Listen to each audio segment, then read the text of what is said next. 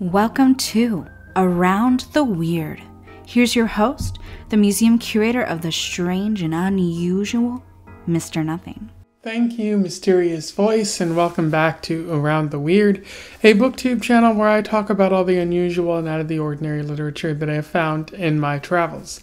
Today it is Poetry Thursday, so I wanted to talk about some poetry that has been of interest, and I have a bit of a strange one for you today. Today's poem is all about sort of condemnation or a critique of American life in the early 1900s. I am referring to Elsie by William Carlos Williams. For those who don't know, William Carlos Williams was an American poet, a Puerto Rican American poet, who lived between the late 1800s and the mid 1900s. He primarily wrote poetry, which he was part of the Imagist movement, wrote a lot about America and nature and things like that. He also wrote prose fiction, books, stuff like that. I'd be interested in checking that out, just to get a bigger feel for William Carlos Williams, because his poetry has caught my eye.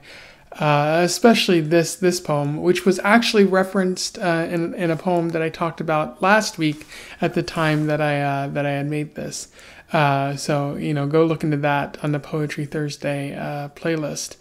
And a lot of people regard William Carlos Williams very highly, considered a big deal in his field. You might actually be familiar with one of his poems because it's been sort of memed to death. It's the poem about the plums. Forgive me, I have eaten the plums that you were saving, or something like that. They were so cold and so sweet, or something like that. So, a very familiar poem that's just written as like a note on a fridge, which I rather like. He has other notable poems too that people might not have heard about, or they might have. But that's beside the point. We're going to focus on To Elsie today.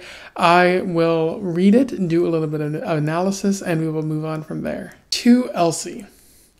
The pure products of America go crazy.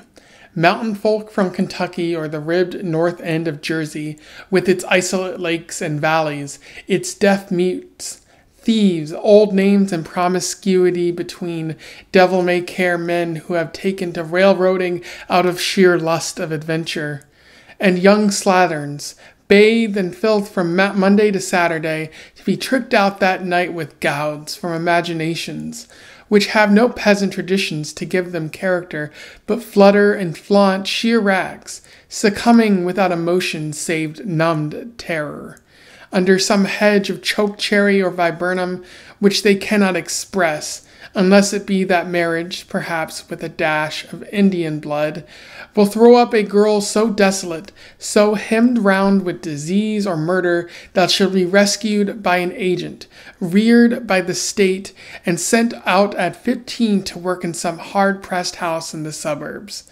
Some doctor's family, some Elsie, voluptuous water expressing with broken brain the truth about us, her great ungainly hips and flopping breasts addressed to cheap jewelry, and rich young men with fine eyes, as if the earth under our feet were an excrement of some sky, and we degraded prisoners destined to hunger until we eat filth.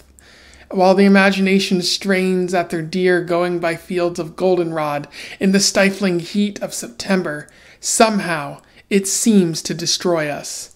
It is only an isolate flex that something is given off. No one to witness and adjust. No one to drive the car. And so that was To Elsie. In terms of analysis, there is a fair bit to talk about with this poem. I think it's talking about a certain region of America. He specifically says mountain folk from Kentucky or the ribbed north end of Jersey with its isolate lakes and valleys. Talking about that specific region with those specific people. You have devil-may-care men who have taken to railroading out of sheer lust of adventure, which I think might be middle class or upper class at the time type of people. And then also talking about young slatterns, bathed in filth from Monday to Saturday, to be tricked out that night with gauds from imaginations which have no peasant traditions, to give them character but flutter and flaunt sheer rags. And I think maybe low-class women who are brought up to a higher class, because as they say later, or as the narrator says, unless it be that marriage, perhaps with a dash of Indian blood, will throw up a girl so desolate, so hemmed round with disease or murder, that she'll be rescued by an agent, reared by the state, and sent out at 15 to work in some hard-pressed house in the suburbs, some doctor's family, some Elsie. And I have a really hard time understanding that part. Is the Elsie in this poem just a maid of some sort? I know that William Carlos Williams, his family had a maid.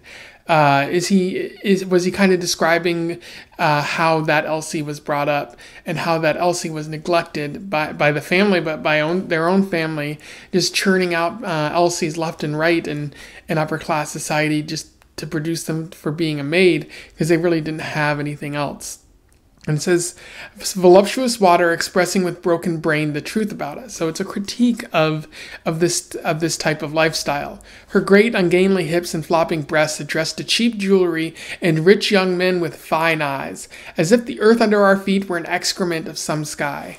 Which is a very fascinating part. I think this poem is ultimately a critique of this lifestyle of churning out these types of women, of maybe the inequalities that exist in America at this time, where you have the rich men who can do anything they want and the women who maybe can't do anything they want. That are kind of left without recourse to either be someone's maid or serve as someone's husband or something like that. Not really living for much and not really having an opportunity to do much. It's really, really sad. And I think William Carlos Williams sees this as sort of a reflection of a broken society. Because he says, as if the earth under our feet were an excrement of some sky, and we degraded prisoners destined to hunger until we eat filth, which is a very interesting way to describe America at this time. Early 1900s, there was a lot of success going on, a lot of wealth being spread around the upper classes, and that might have led people to say, "Oh, America's doing great," but maybe William Carlos Williams is saying, "No, it's not doing great."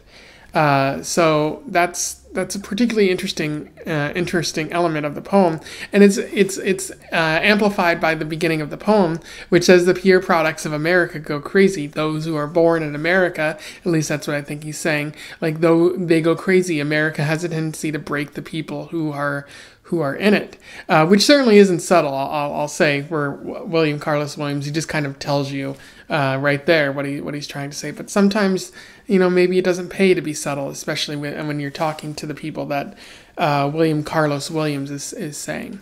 But the end of the poem also strikes me as interesting because he specifically says, it is only an isolate flex that something is given off.